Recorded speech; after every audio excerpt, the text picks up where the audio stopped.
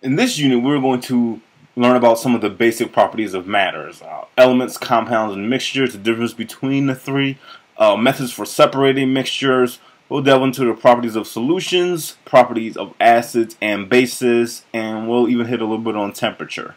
So first, elements, compounds, and mixtures. By the end of this video, you will be able to distinguish between elements, compounds, and mixtures. So let's start with a pure substance. What is a pure substance? It is a chemical substance or any kind of substance with characteristic properties that cannot be altered without changing its identity. The two types of pure substances are elements and compounds. Now, elements are pure substances that contain only one kind of atom. Just one kind of atom. As we can see in this picture, each blue circle represents an atom, each blue ball. If there's only one kind of atom, then that lets us know that this is an element that we're looking at. Now, elements are represented by their atomic symbols. An atomic symbol sometimes may have two letters. If one letter is uppercase and the next is lowercase, they are part of one symbol and they represent one element. So, an example would be helium, capital H, lowercase e, so its atomic symbol is He. Two different letters, but it's part of the same symbol. Neon symbol is Ne, capital N, lowercase e. Again, both letters are part of the same symbol. That's one atomic symbol. Fluorine, it just has a capital F, and that is the symbol for fluorine. And an element, a pure substance that contains only one kind of atom.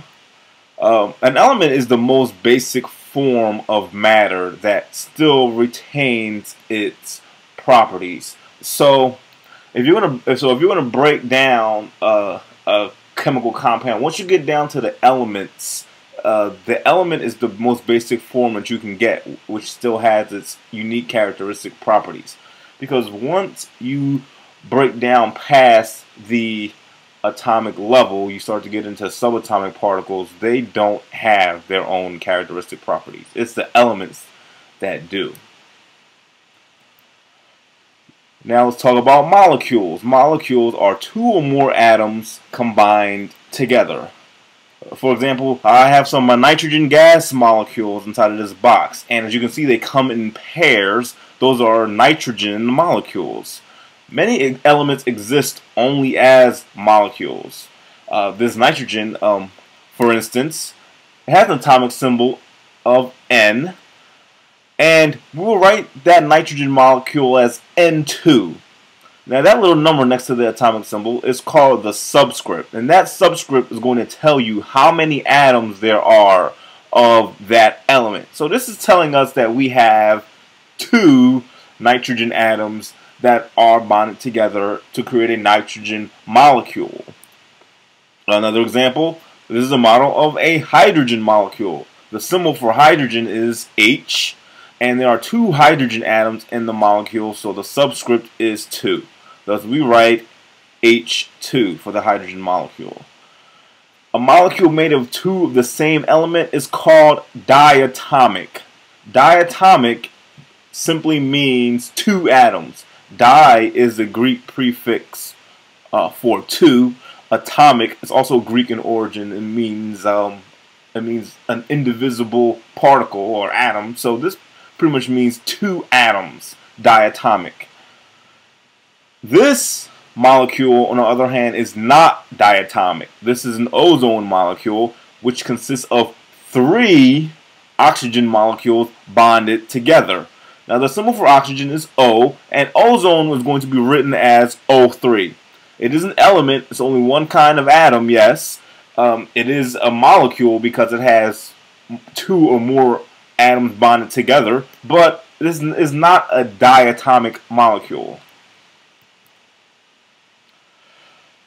So we talked about elements and a bit about molecules, and we saw that a lot of elements are molecules. And now we're going to go into compounds. Chemical compounds are molecules made of different kinds of atoms. This right here is a water molecule, and water is a chemical compound. It has two different kinds of atoms, hydrogen and oxygen, bonded together. All compounds are described using chemical formulas. Formulas tell us which atoms are in a compound and how many atoms of each kind there are. The chemical formula for water is H2O. That means that every water molecule has 2 hydrogen atoms and 1 oxygen atom. Water, like all compounds, has a definite composition. No matter where in the universe you find water, it's going to have the same shape, the same elements, and the same number of each element. 2 H's and an O bonded in this bent shape. That is what the water molecule looks like no matter where you find it. That's what I mean when I say it has a definite composition. This molecule right here is aspirin. Aspirin is a chemical compound made of carbon, hydrogen, and oxygen. So it's made of 3 different kinds of atoms, so that's how we know that it is a compound.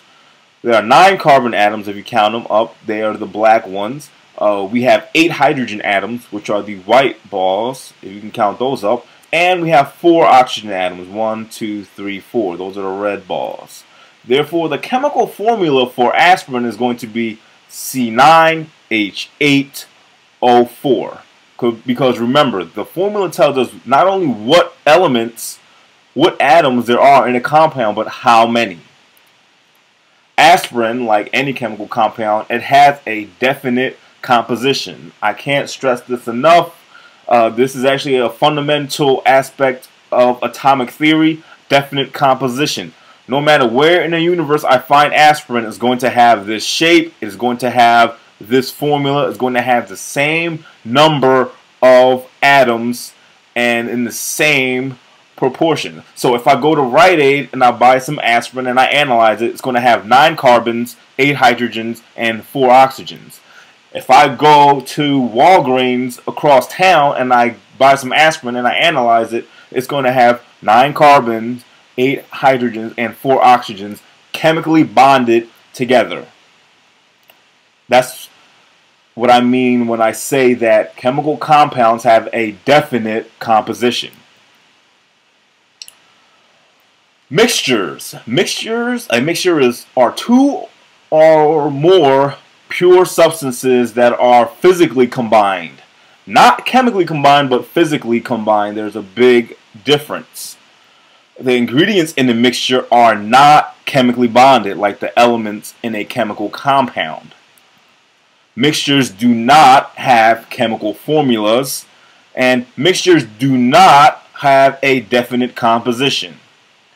A mixture of spaghetti and meatballs at one restaurant may be different from a mixture of spaghetti and meatballs at a different restaurant.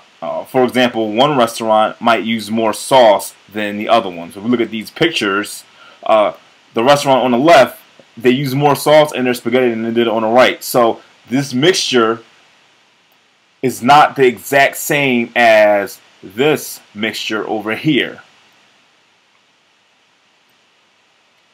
Now I'm going to compare mixtures versus compounds. The properties of a mixture is the average of the properties of its ingredients. Let me show you what I mean. Say we had sugar. Sugar is white, tastes really sweet, and in this case, it's about room temperature. Now, if I mix in Kool-Aid mix, that's going to be red in color, and it has a really bitter cherry taste. If you ever tasted some of it before you mix it in, and its temperature, it's at room temperature. Okay. Now, we're going to mix that in with water. Water is clear, it has no taste, and let's say the water that we're using is ice cold. If we mix those 3 ingredients together, we're going to get a substance that's red, and that redness comes from this, it's going to have a sweet cherry taste, and so that cherry taste comes from that mixed with that, and finally it's going to be ice cold because this was cold and this isn't hot enough to make the temperature go up any. So the Kool-Aid, my final product, it is an average of these three ingredients, and you can see, or you can observe each of these ingredients inside of the final product, and that is characteristic of a mixture. You can detect physically the different substances that make it up. Now let's compare that to a chemical compound. In a chemical compound, the properties of the compound may differ drastically from the properties of the elements that make it up. This is what I mean. Say I had hydrogen. Hydrogen is a pure substance. It is gaseous, hydrogen gas, and it's highly flammable. So this right here, this is actually most stars burn by burning hydrogen, and this is a cloud of hydrogen in space called a nebula. So that's the properties. Those are some of the properties or characteristics of hydrogen. Now let's look at oxygen. Oxygen is a pure substance. It's an element. Oxygen is also gaseous, and oxygen is highly flammable. This candle would not be able to burn if it were not for the oxygen gas in the air. So what would happen if I took two flammable gaseous substances and chemically combined them?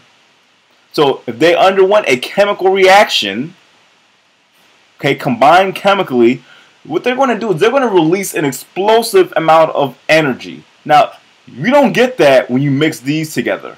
They just mix together and nothing really happens. But when these two react, because reacting is different from mixing, it's going to release an explosive amount of energy. And what you get is water. Now, water is a pure substance. It is a liquid and is not flammable.